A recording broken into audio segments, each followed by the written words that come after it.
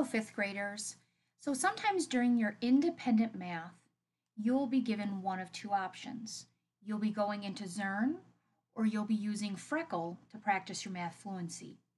So today I'm going to show you how that's going to work if you're going into Freckle. Now, first of all, you need to make sure you always log into Clever so your work counts and is saved.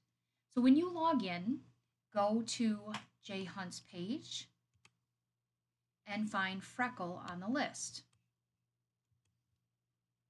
Once you've logged into Clever, you should automatically be logged into Freckle. Now here I have students, and as you can see when you first go in, you can see Math, English, Backpack.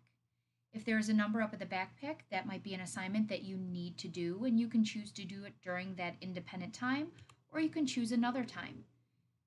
Now this student, even though it had a 1 up there are no things that need to be done.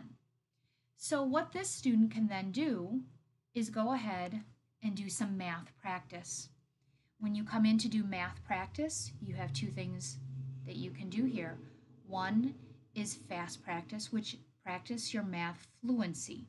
There are 2 sessions of those.